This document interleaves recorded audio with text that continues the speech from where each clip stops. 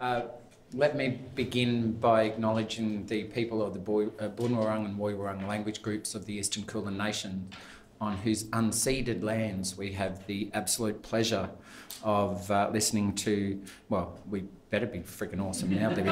Pressure, listening to Libby. We also want to acknowledge their ancestors and elders past and present, and I'd also like to do an important acknowledgement of all Aboriginal and Torres Strait Islander peoples and traditional owners across Australia on whose lands and waters we not only do our business, we also live and engage and hopefully act lawfully in everything that we do. So, welcome everyone. Thank you again for your turnout, because this room is not easy to find, so you get at least an A+ for at least finding the space. Because was just pointed out to me that on some invitations the room didn't show up, and when you see building 12, level 12, you go, okay, that's Narnia. It doesn't exist, but here we are. So, and it does exist, and we're all here. This is the second in the seminar series for the Bundyi Girri, not just the project, but what we hope is Bundyi Girri becomes a way of being. And tonight we have the absolute pleasure and honour to have Professor Libby Porter deliver this lecture or this seminar. And it's not just a how do we live lawfully. What Libby has been able to exemplify and certainly show us all is how non-Indigenous people can even conceive of and then practice what it is to be in lawful relations, how to actually live lawfully, to conduct oneself in that lawful framework. And that is the possibility, the prospect of Bundyi Girri, and to remind people that Bundyi Girri is not just words literally translated to shared futures. They're Wiradjuri words that have significant concept behind them, which is ask what it is to share with us. So it's a way of actually talking yourself through the activity of what is worth sharing with us. It's not just what do I want and what do I need and therefore what can I share about the future. There is a really important element of what is worth sharing, or what is to be shared with us, and with us being Aboriginal and Torres Strait Islander peoples, places and things. So, and Girri is futures. So it's those kinds of things that you actually start to, the more that we remind ourselves, and it's a bit like any translation of Aboriginal words. They're not mere translations. So spend some time to actually go, what is the concept? And I just said to Libby before, excuse me, I had jalapenos on the way, so I'm either going to burp or fart or both, and it's not now sitting well. Wow, you're not going to get that back, Libby. And it is to think of what Libby's about to talk us through is, as you get to know words deeply, know words as indicators, as invitations, as possibilities, as relation. So, because what sits behind words are opportunities. And translation should offer an opportunity to think and be different. Not from something else, but to think and be different for oneself. So I better do Libby's introduction, because I gave my talk last time, so I better shut up. So I want to, it's very hard to do justice to Libby, Professor Libby Porter, because as somebody who is friends with Libby and somebody who works with Libby, the depth of her work and the influence it has on us as Aboriginal and Torres Strait Islander people is quite profound. And you're going to hear from Libby about how that actually should affect non-Indigenous people. But her bio is actually really important, because status and place and how you know yourself is intricately linked to how not only you know yourself, but how do you want others to know you. So Libby Professor Libby Porter, as it says here, is an RMIT Vice Chancellor's Principal Research Fellow. So that means she's the bomb baby. Libby is a planner and urban geographer working on the role of planning and urban development in dispossession and displacement and what we might do about it. Her research has examined Indigenous rights in urban and environmental planning, cities and diversity, gentrification and displacement through urban renewal, the impact of mega events on cities, and we're predicting that Melbourne will be 8 million by, 2050, and urban sustainability and urban informality. Her current work is in the areas of critical property studies, urban governance, decolonisation and settler cities, and on children's sense of space and place. Oh my God, do you sleep at all, Libby?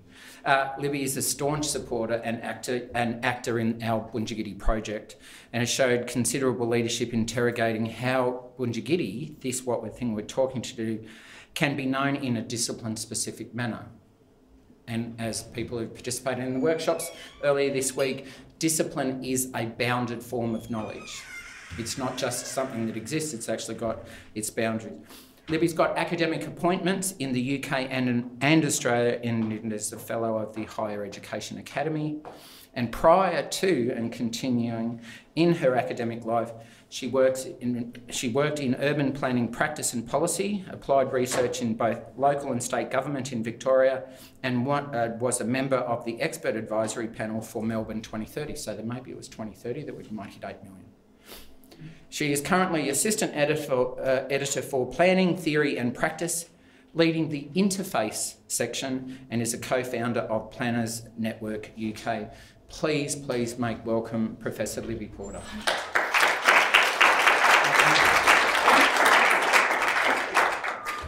Wow, thank you very much, Mark, for that extraordinary introduction. I'm feeling a bit overwhelmed, and that I'm sure you will discover that I'm vastly more humble than all of that and don't tend to think of myself in those kinds of ways. I probably should turn the lights down a little bit, I think, because the screen isn't very clear, which means I'm going to plunge you into darkness. Are you ready? Or maybe I shouldn't do that while people are walking down the stairs. Have instant catastrophe. Okay, now I'm doing it. All right, we're good.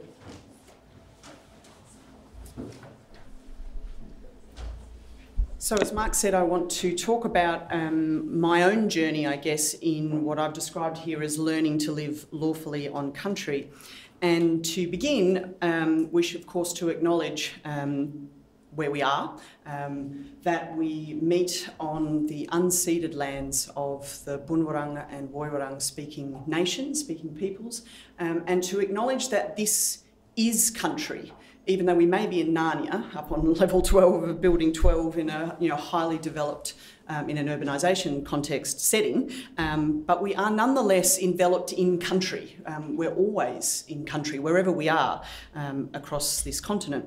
So I want to acknowledge this as country, as a specific country, that of the Woiwurrung, Bunwurrung speaking peoples, and to acknowledge and pay respects to elders past and present and emerging, to Aboriginal Torres Strait Islander people in the room, my respects to you, and to all of the First Peoples, in fact, over whom I have gained the most enormous enrichment across my life thus far. Hopefully it's not ending soon, around the world. Huge respects and acknowledgement to you also. I also want to acknowledge that country is a life force, and it's a life force that sustains all of us. And so for me, thinking about my position in this place, in what we now call Melbourne, and that of my family as uninvited guests on Wurundjeri country where we live, I like to think of the ways in which I can be at home by thinking about the place that I live as country, and something as a life force that enfolds all of us and enriches and sustains and nourishes all of us. So this is part, I think, of the work of coming into a response-able relationship to country, as I'll try and talk about.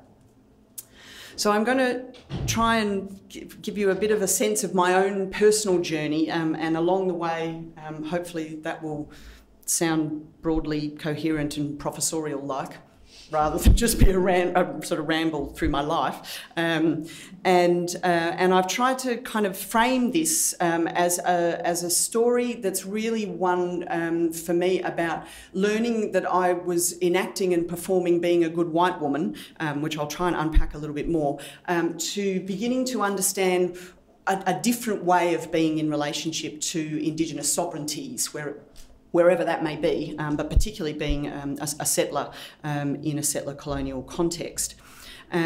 So I want to talk about this journey of becoming response-able, being able to respond, learning what that takes, what is involved in the practice and the intellectual work involved in becoming able to respond to the question and demand that I think is posed to all of us as non-Indigenous people here in this context by that very important statement of fact: sovereignty was never ceded.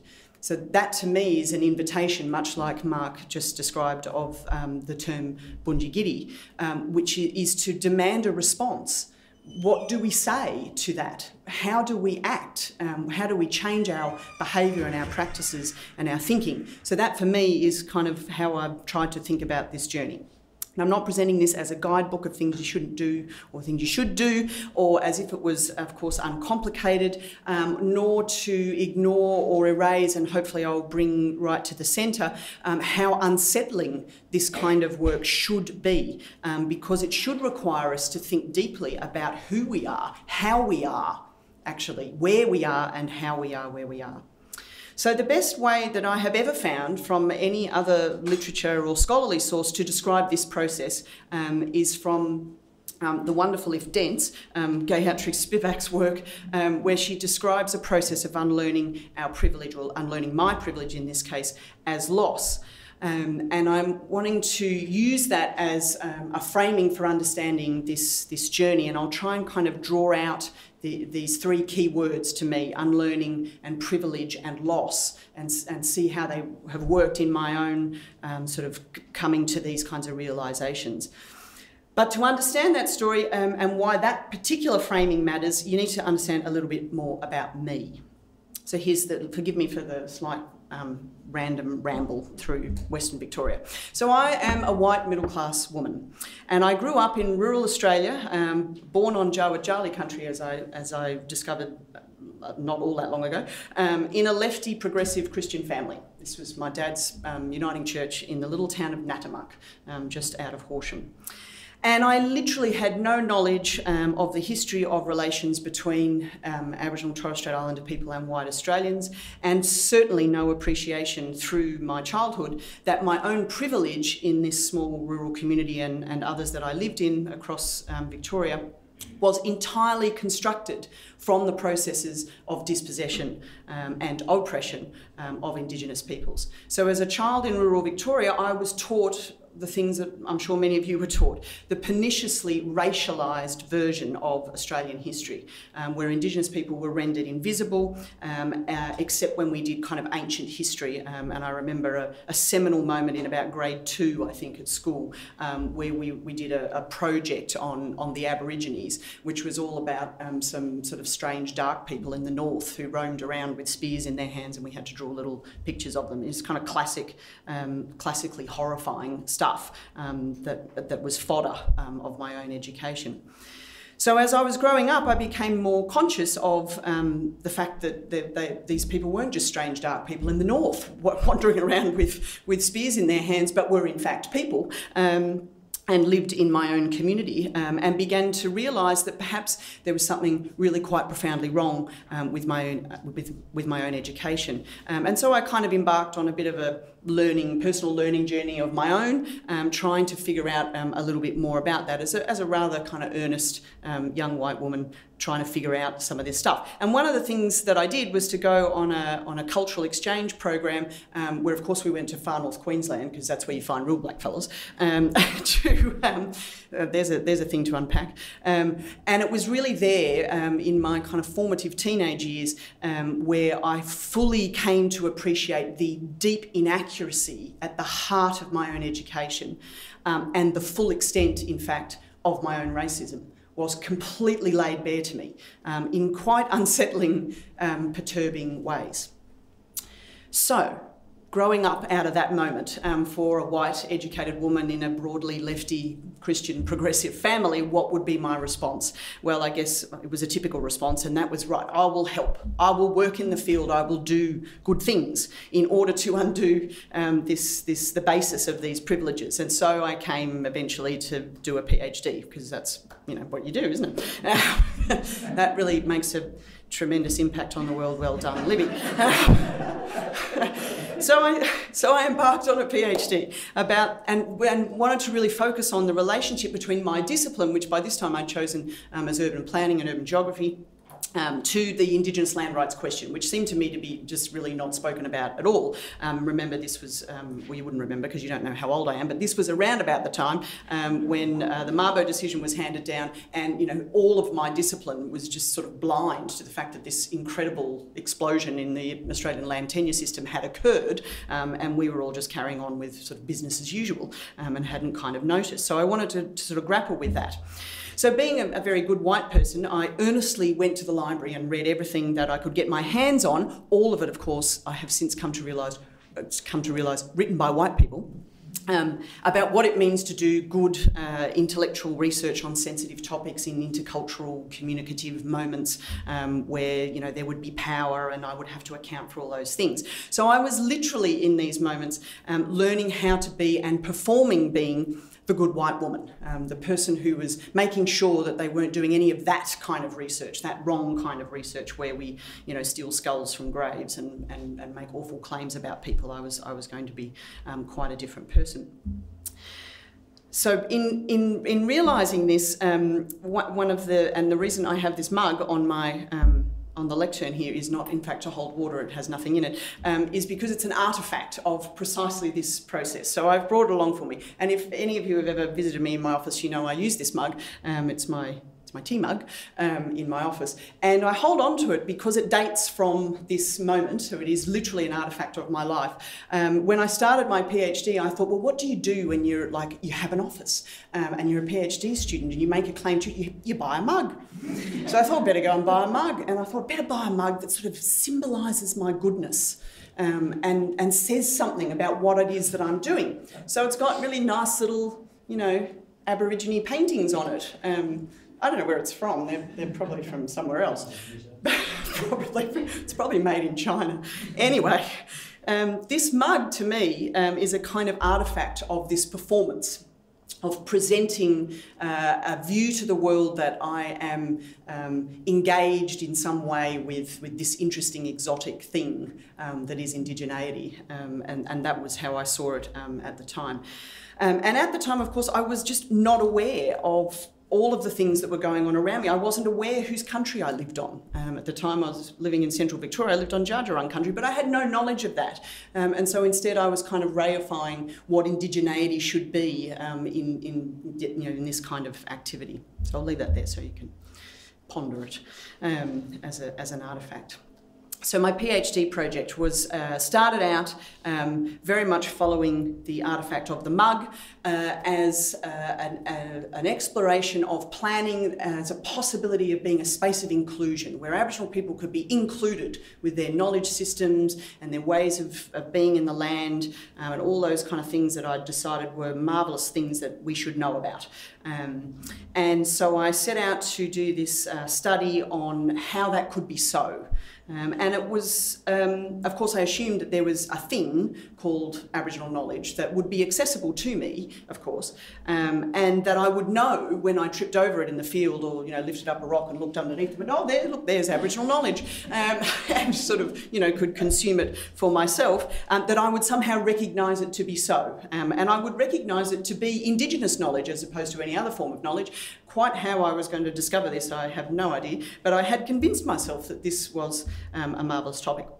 Now, about sort of fairly close to the end, perilously close to the end actually, of my PhD, I realised that this was entirely the wrong question and entirely the wrong framing. Much too late to do anything about it methodologically, oh dear, causing my supervisors any amount of heartache. But I did write a reflective piece, which I reread actually this morning, which really tried to get at this realisation and how I had come this far in this process to not appreciate that I have in Linda Smith's terminology, imperial eyes, that I saw all of this through the blinkers of whiteness. And it was really only one of my participants who really, this is of course because these things are grounded and they come at you from the field, who made me realise this. When they said, Libby, we really don't want to be included necessarily. It's not really the aspiration here. You're not kind of getting that we have our own sovereign domain doing our thing. The inclusion factor is a minor point. Now that wouldn't hold for all people, of course, but it really rocked me because it made me realise that the question I'd been asking had been entirely framed by my own presumption that wouldn't everyone want to be included in this fabulous colonial system that we'd set up to usurp land and commit genocide. Oh, sorry, to plan for futures and make things right between people and environments. So you can imagine how kind of shocking, I guess, this was, how unsettling it was. So then I realised, well, what do I do about that? How do I re-examine or rework this PhD being so perilously close to the end? And so to cut a long story short, I sort of reformulated the question to really turn the gaze back on my own profession and start asking questions about how did urban planning and urban geography come to be as a cultural practice, as a bounded discipline in themselves, as two sets of disciplines. How did they come to be set up as the natural set of worldviews about how we manage human-environment relationships in this place when there has always been something that has been doing exactly that work? How has that come to be? So this completely changed the way I thought about the study and my discipline actually in total, and that was a good thing. So I want to reflect for a moment on disciplines and what they are and what our work is, I think, particularly for non-Indigenous people within them, to kind of come to these realisations a whole lot quicker than I was able to at this point in my life.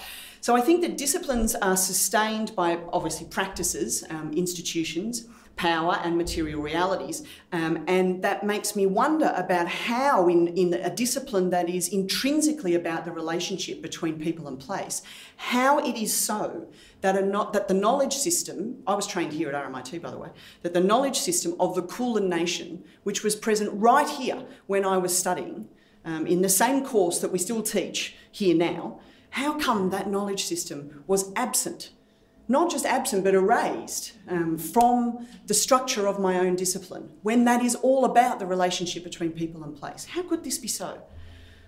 Why is the governance system of the Kulin Nation absent from how we think about how we manage this place that we now call Melbourne? And how is that absent from how we imagine the possibilities of governing for the future?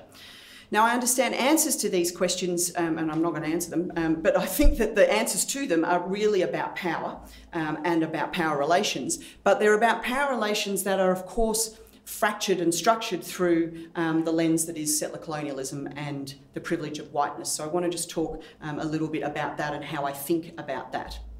So Australia has colonial origins, we know that, it's not in dispute, but the reality of colonisation as a perpetual logic that continues to structure our social and political fabric today, and our material fabric today, is not only not acknowledged, but it's often hotly contested. And by that, I don't just mean, radio shock jocks and crazy people in bloody Parliament who don't believe it. Think about it like this. Who among us here today thinks that Melbourne is a colonial city? None of us would claim that. None of us think we live in a colony. And our language is very clumsy around this, I think. But because of the nature of the colony that we do in fact inhabit is a settler colony, which is different from other kinds of colonial endeavours, our sociality here in Melbourne remains fundamentally steeped, in my view anyway, in the relations of colonisation. We can't be post them because they are what constitutes our ability to be here. The form has changed. We don't live in the frontier war right now, but the structure is the same. So hence the slide here with Patrick Wolf's marvellous quote, settler colonialism is a structure, not an event. So if we recognise that in a settler colony, settlers come to stay with the specific purpose, or two specific purposes, usurping land and replacing an existing social order with a new one, or attempting to at least, then it becomes a different view about what is necessary today to understand the relationship between us in this place now and into the future. So here I speak, of course, as a settler, right? Descended from the people who did the usurping, descended from the people who were intimately connected with the violence that is required to replace one social structure with another. Yet I'm here to stay as a settler. I'm not going anywhere. This is home. I exist in this space. So trying to figure out then what it will mean to reconceive of that relationship is obviously, you know, kind of hard and should challenge us, but also really quite unsettling about how we understand ourselves as white settlers to be at home. And one of the ways, and Mark mentioned a few of these things that I'm trying to think about this in my own work in relation to my discipline, is to examine what structures enable my staying, or our staying collectively, of course, not as many of us as non-Indigenous people. So those are things like private property, urban development, the ontological separation of nature from culture, the way we see land, the institutionalisation of knowledge making in universities, Westphalian sovereignty, liberal democracy, we could go on. These are the structures that maintain and sustain our being in this place as a settler colony. So this then is how I kind of understand my privilege in the settler position of a settler colonial relation, but also want to think about my whiteness within that as well. And here I'm considering whiteness very much inspired by Sarah Ahmed's work on whiteness, not as a skin colour, although it is that too, of course, and it must carry that, but as a habit, a disposition, an ideology. So my whiteness in a settler colonial context is a very specific formulation of relationship that I cannot escape or transcend, though I am convinced and will always remain convinced that I can come to know it better, to apprehend it better, and that knowing it matters. I'm not sure how all the time, but I'm convinced that knowing it better matters. And while I don't want it to be in the centre of what I do, it needs to be a part of my thinking. So my whiteness, of course, is carried in my appearance, but following wonderful people like Sarah Ahmed here, also exceeds my appearance, because it's already determining where I can be, where I'm already oriented to. Because my whiteness has gone before me, in effect. It has anticipated my arrival. It expects me in the room. That's how the structure of the privilege of whiteness functions. And at the same time erases the category altogether, of course, because we don't often, we register indigeneity, we register other kinds of difference. We don't often register whiteness and how that's operating as a category of being in the world and what it does. So it disappears from view as a category at precisely the moment that it's become active, that it's working in the world. That is, of course, its great conceit. And that's very resonant, I think, with the great conceit that is settler colonialism, because it does precisely the same thing.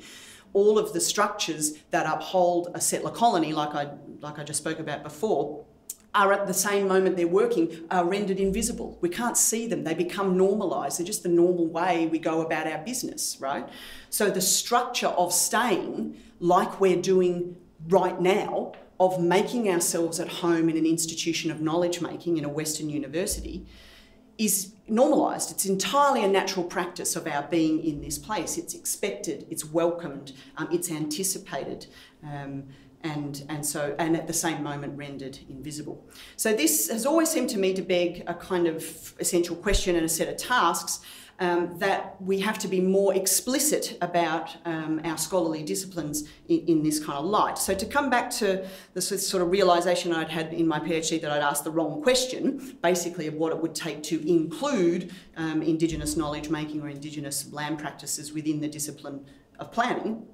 Instead, we can sort of flip the table on that and ask, how is the discipline of planning or any other sustained and maintained as if it were the only authority on people-place relationships in a context where systems and knowledges for governing people-place relationships were always here and were always present. So this is the work, I think, of kind of holding the mirror up to our disciplines, to quote Peter West and Mark McMillan, thank you for that, and see how we can engage our work in that task. So sometimes that work, I think, should be done in partnership with communities and with Indigenous communities. And sometimes that's not possible, and sometimes it's not necessary or should in fact not be necessary. And I want to talk through a little bit of that as well. So this work of holding the mirror up, I think, is work that should be, you know, a burden borne by whiteness, basically, but burden borne by us on the inside of these fields. So let me address my field in particular. So my field of urban studies and planning has been sort of singularly dreadful, I would say. In a paper I wrote recently, I said a miserable failure at even doing the basic work of acknowledging the complicity with its own complicity with colonial process and structure. So this enables urban studies to literally get away with whitewashing history, to reconstitute places as if they were kind of naturally white possessions. And evidence of this denial is absolutely everywhere in urban studies. So everybody knows that there were people here before, you know, we got here and did this kind of thing, but we just choose to maintain that, you know, the starting point of all Australian cities, for example, is the moment when British settlers arrived and started laying out their, you know, surveys and their land markets. And we proceed with our analyses in the field as if sort of theft and genocide never happened and are irrelevant rather than foundational to our existence in urban Australia. We know that cities and towns are important to Indigenous people because all of us actually in this continent live here, yet we just have this kind of myopia about how they're relevant and how we might think about the urban experience in different kinds of ways. All of the time frames in my field are marked by whiteness. They are the march of colonial possession writ large, without ever mentioning that that's what's going on in those texts. All of the theoretical frameworks we have for explaining processes of producing cities, of creating urbanisation, are all fundamentally silent on the underlying endurance of Aboriginal and Torres Strait Islander sovereignties. Fundamentally silent. So as a consequence, we not only commit a grave fucking sin, basically, and do something that's completely unjust, but it's just inaccurate. It's just wrong. It's incorrect. It's like wrong history. We just have not enabled ourselves to grapple correctly with who we are and where we are. This seems to be just a fundamental problem that we should address. By the way, making that kind of statement in my field, there is open hostility to that. So just to put that out there as well. Okay, so what I'm trying to sort of flesh out here is are the kind of practices and intellectual engagements necessary for unlearning privilege as loss, as I said before. And that's a different orientation than including people in a field. It's different from doing Indigenous research, which people often say I do, which sends a small shiver down my spine. So I want to talk a little bit more, if I've got time. Have I got time? Yeah. Okay. About the kind of impulse or surge that I sense happening in my field and in many other fields about this kind of mode of including Indigenous people in research, and I feel like I'm using tones of voice that might indicate that I think that that's a silly thing to do, and I shouldn't do that. I get a bit caustic sometimes. Sorry. So I'm very open to that, of course, and want that to happen. I want the university to be an open place, and I want us to do good research in partnership with communities and all of that. But I worry because so much of that surge and impulse comes through this lens of whiteness, I think, and doesn't see what's really going on.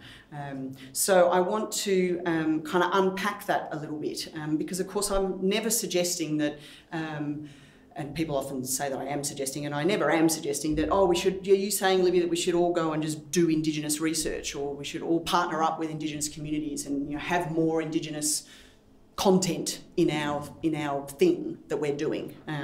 No, I'm not saying that, because quite apart from the fact that we completely exhaust the folk in organisations who are already overwhelmed and under-resourced, to kind of respond to this surge of interest after centuries of totally ignoring people, seems kind of not the way to proceed. So I'm not advocating that at all. So I want to just share a little story with you about some work to try and flesh this out a little bit more. Some work we've been doing in a sort of research hub called the Clean Air and Urban Landscapes Hub, part of which is located here in RMIT, where a lot of work is underway to try and monitor and think about how we can produce a more sustainable urban environment. These are really good things, with projects on urban greening and forests and air quality monitoring and livability and all those kinds of things. Now, the hub has an Indigenous advisory group which is working extremely effectively to try and guide and shape where the work of the hub connects and how it should connect with Indigenous knowledges and communities, and that's been terrific.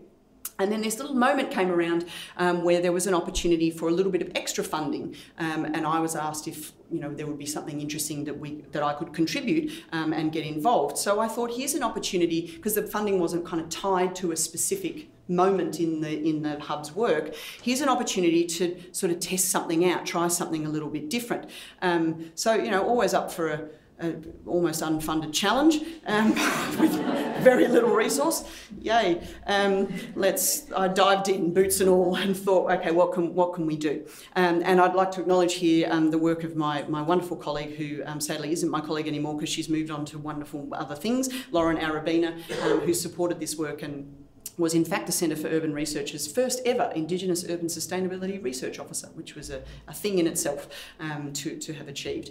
Anyway, Lauren and I set out on this journey to try and figure out if we could kind of flip the table on this presumption in academic research that white researchers in Western universities can think up research projects and then think it would be nice to have Indigenous people involved because that's a good thing that we should do, and go out and communicate and consult and ask people to engage. So words like engagement and participation and inclusion are all important in this kind of model. Now, as I said before, I'm not meaning to dismiss that model because it has its role and it can be extremely important, and in fact it can be quite transformative in some instances. But I am worried that nothing ever changes with that model because it's an incorporation model. It's inclusion through enclosure, effectively.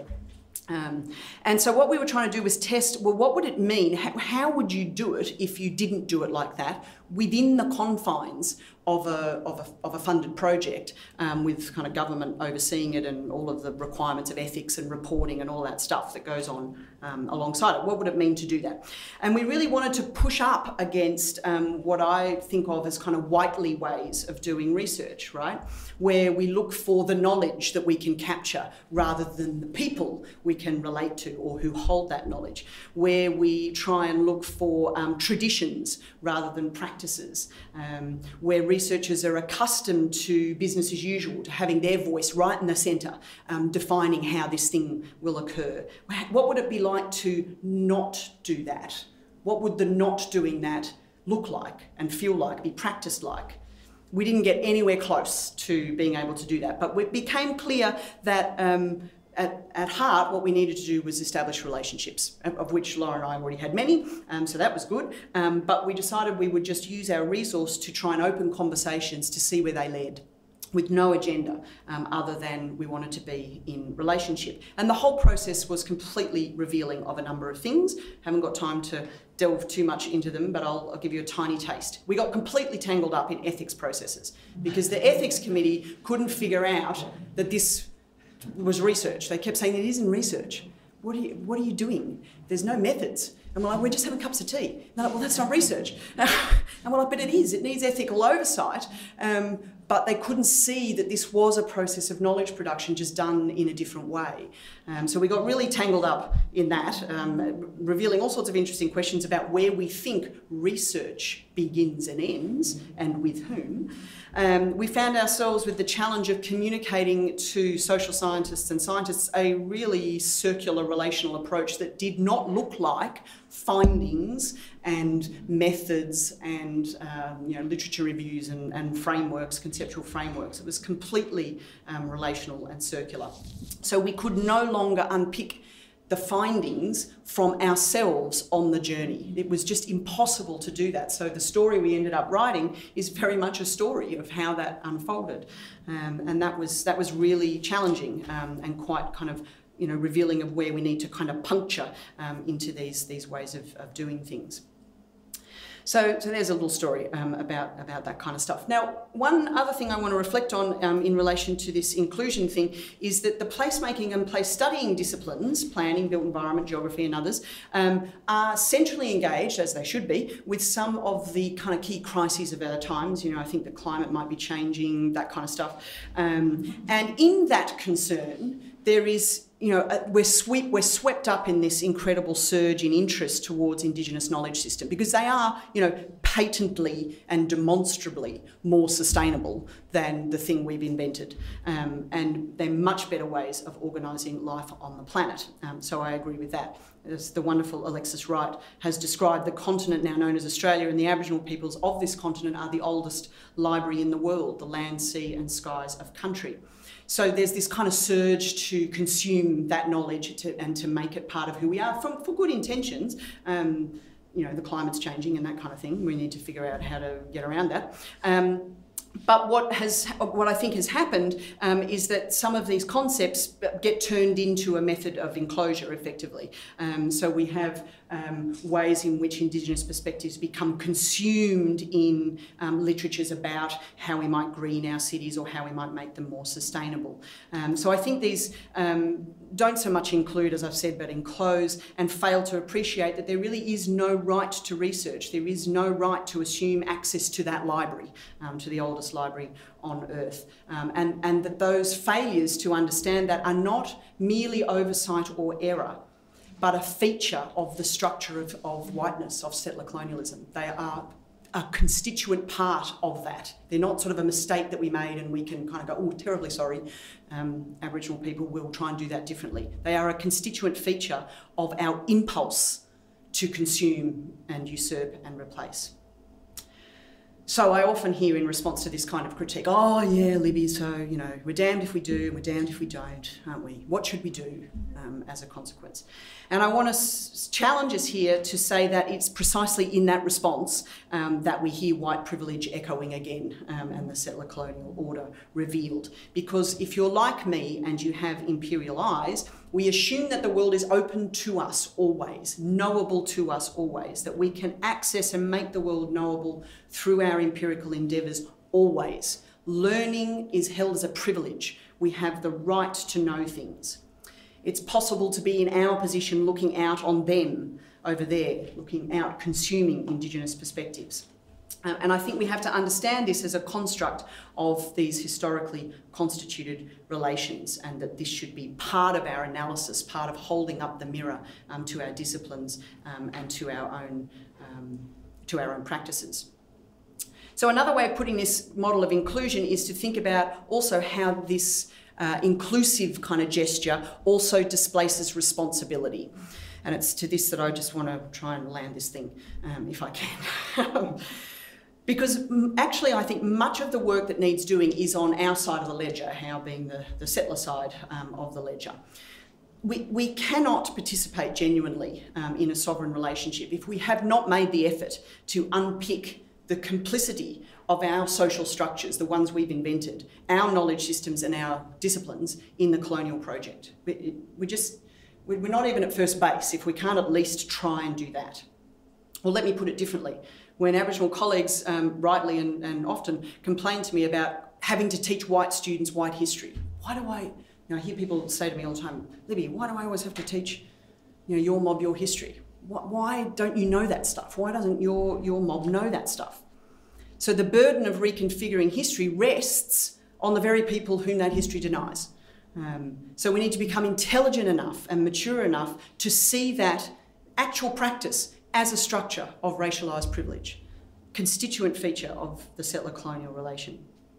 So becoming response-able in a relationship is to become more mature and intelligent, I think, kind of to grow up, about this difference between work that can only and should be done by the right knowledge holders, work that is completely on us, and the work that's in partnership as well. There should be a third there. Or we need to become more adept, I think, and more mature at working in different registers. There are times when we need to lend our bodies, our white bodies, and our intellects and our resources and our privilege and our solidarity to help hold a space but not take up a space which can be taken up by others. Or to walk away and not be involved at all, or to be told that this isn't for you. And there are also times, and other times, where we have to bear the burden and shoulder entirely the work of holding up a mirror to our disciplines and our own practices. And we can't keep asking Indigenous people for validation of that. We've just got to get on and do it and mature ourselves, mature our discipline in this relationship. So I think these are some of the practices involved in becoming response-able in a relationship with Indigenous sovereignties. Now, of course, recognising privilege and acknowledging that you have imperial eyes, it doesn't remove your eyes, and it doesn't necessarily shift racialised relations of power. And as the wonderful Eve Tuck and Wayne Yang teach us, critical consciousness does not translate into action that disrupts settler colonialism. Decolonisation is not a metaphor. So there is no, I think, comfortable place in reality from which to undertake good white research. There's no safe, ethically bounded space where all the rules are written from where we can kind of anticipate a better model, an acceptable model. It's in the practice of figuring it out. And I don't have any prescriptions and I'm always suspicious of prescriptions for how to do that. But what I think is at stake is our maturing, our non-Indigenous maturing of being more ourselves, of being more at home, understanding who we are and where we are within the invitation of sovereign relationship. And that, I think, is what it means to come to live lawfully in country. Thank you.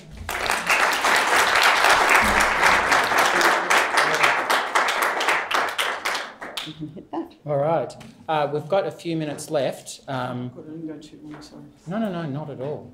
And hence, this is why Libby is exceptional. So we'll open up the floor before we thank Libby wholeheartedly. Anyone?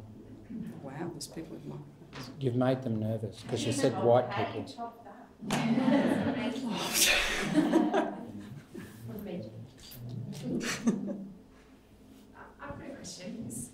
Excuse my question if it comes from the wrong place, Libby, but I'm just curious about whiteness and your take on the higher principle of humanity and perhaps the loss of humanity in that. And I'd love to hear your take on that. Yeah, that I really resonated with it proceeding before us. Yep. Just tell me, before you hand back the microphone, tell me more about what you mean by loss of humanity. Do you mean in the connection with humanity, I guess, like our own humanity, the broader humanity, and I'm wondering how that fits into your take on this whole area. Yeah. I don't know, just a question. Yeah, I mean, so I'm interpreting you as saying, does focusing on our difference, whiteness, indigeneity, whatever, render us not able to access our humanness? Yeah, like regardless of well, maybe not. No, I don't think so. I think it gives us a sharper... Do you want to answer?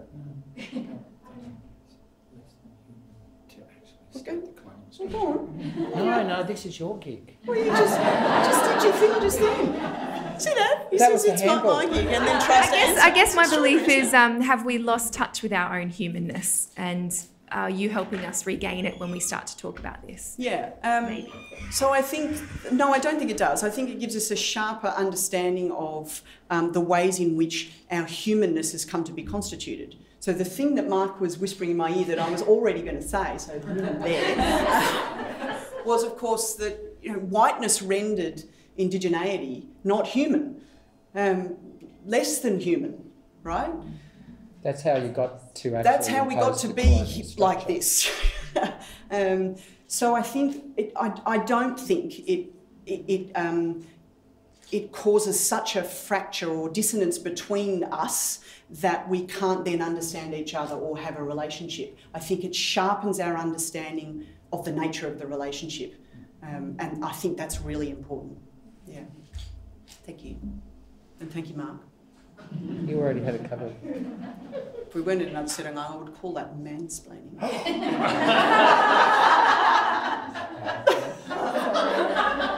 But we shall take that up later. It's clearly my shout for dinner now. I'm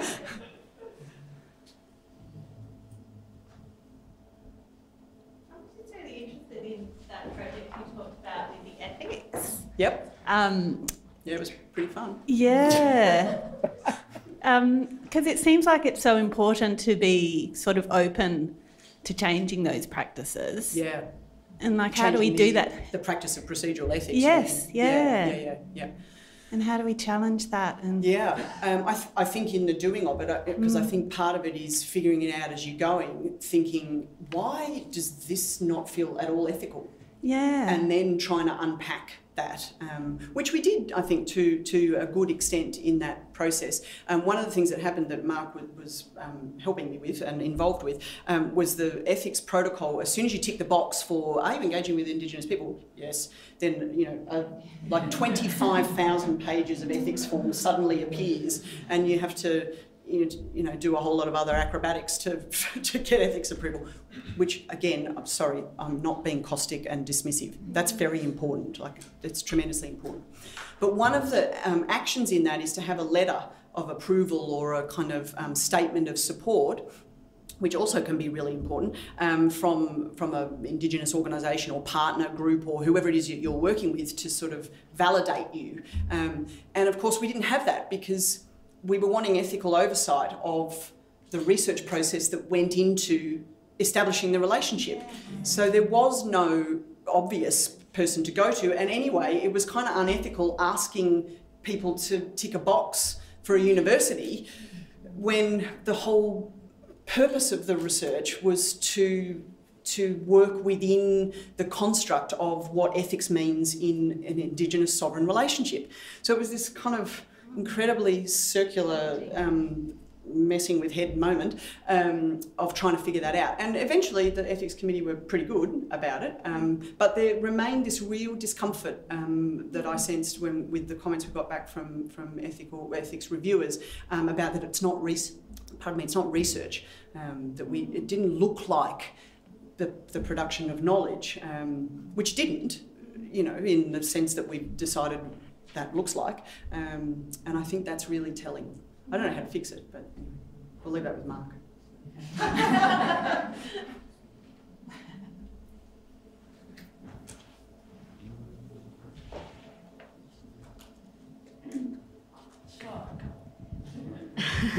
One question I've been thinking about recently, mostly thanks to Peter and Mark, is if we have an ancestor who has done something specific that's known, that's documented, that led to the death of Indigenous people or a particular person, what's our responsibility in that? And I just can't figure my way through that question.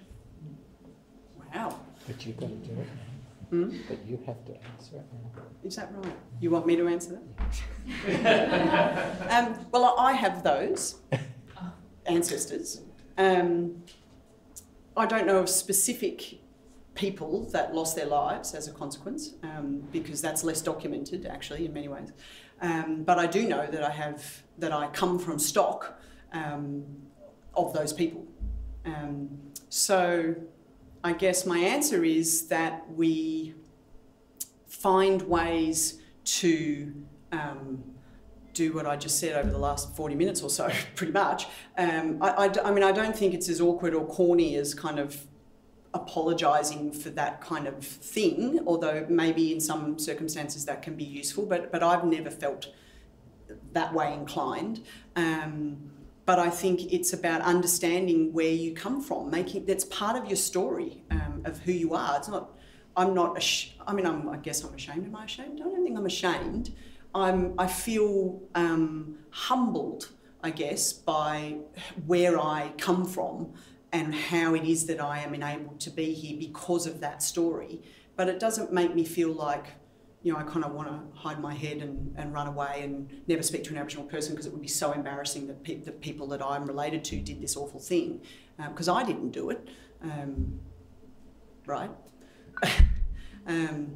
So I think it's about trying to come into a better form of relationship with our own story here and knowing that, and then making it real in how we respond. All Australians were complicit in genocide at the turn of the 20th century. That's true too. That was part of our organisational structure. That was the settler colonialism as a structure. Genocide was the legal anticipation of the move to the Federation. That's why the Commonwealth wasn't allowed to legislate for Aboriginal and Torres Strait Islander people until 1967, because they were expressly forbidden because the state or the legal burden of the eradication of Aboriginal and Torres Strait Islander people. So it's not to say that we need to be held accountable and guilty as individuals, but how do we, knowing that now, inform our current practice of what it is that is worth knowing? So you don't need to know that from a guilt-laden, I need to be sort of hand-wringing guilt, because white guilt and white fragility is a thing. It's an activity as well as a consciousness. And understanding where that comes from also enables that ability to know where you want to go to, which is Bundyi Girri itself. What is it worth sharing? And it is the future. So, and as Libby so eloquently pointed out, whiteness and whiteness in its broader term, how do you get to know that well enough so that you can actually ask the question of what it is that we want to share with us, which is the future. But as an Aboriginal and Torres Strait Islander ontology and or epistemology, the past, present and future coexist. So temporality becomes really important, but that's also something that non-Indigenous Australians can learn about the relationship itself. So you don't need to actually go, every Australian, whether born here or not, had ancestors, people in their lineage that actually has bought into the eradication of Aboriginal and Torres Strait Islander people. They're just facts now. It's what you do with the facts and how do you learn to unknow or know something in a particular way that is of use. Not just of use to you, but of use to society. And that's where you can start to go, we've all got death in our DNA. But Bundyi Girri is the ability to actually put past and present into a particular constellation that allows for future looking by having those things situating in the moment.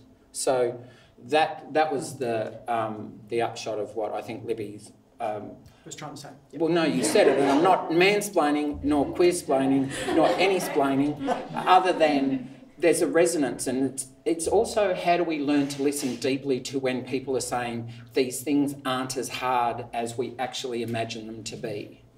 And Libby was a really good, I'm not explaining Libby's shit again, but as an example, because that's kind of like, fucking, it's rocked my world. Oh God, I've mansplained somebody, that's terrible. You all need to pay for dinner now. No. So this is cost saving by RMIT, it's an executive thing. But because that question is really what Bundyi Girri is about. The fabulous Professor. No, we've got time for more questions. One more. Please don't make it about white guilt. Thank you, Libby. That was just fantastic. I guess it's picking up on what you were saying here, but also being part of these workshops as well, and the idea of focusing on discipline. And because I'm an urban planner as well, and I'm just thinking about the idea of being in relation to my own discipline, given what you're saying is about knowing yourself, knowing your discipline better. And I think, that the lens that we've probably had is we hate our discipline because it reflects everything that's wrong with capitalism, et cetera, et cetera. And that's the usual sort of level of critique. And this brings a whole other level of critique. I guess thinking about that and then thinking about the idea of practices within a discipline or disciplines as constructed by practices, what do you think the knowing of your discipline might do to the changing of practices? Or is it through practices that you change? I don't quite have a question exactly. Well, I think but if you know, it's connecting the practices and the discipline is what I mean, I think it's always hard to, I find personally it hard to separate practice from